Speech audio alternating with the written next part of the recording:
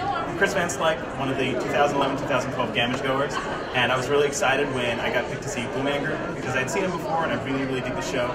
I was a little bit concerned that I might know some of the material, and they reworked some of the stuff that you're wanting to see, and so it's funny, it's hilarious. I forgot how funny the show was, but technically it's amazing. The music is great. It's so interactive. It's really like none of the other shows that you're going to see this season, in that it's a completely immersive experience. And so I brought my 70-year-old mom, and she thought it was awesome. I would bring kids down to maybe like 8 years old-ish. I don't know. Depends on your kid and how quiet they can be through really awkward, uncomfortable humor that I think is hilarious, but they might fill with their own soundtrack, I guess. But great show. I'd recommend it really highly if you've never seen it, or even if you have seen it. It's a really great take on the whole Blue Man experience.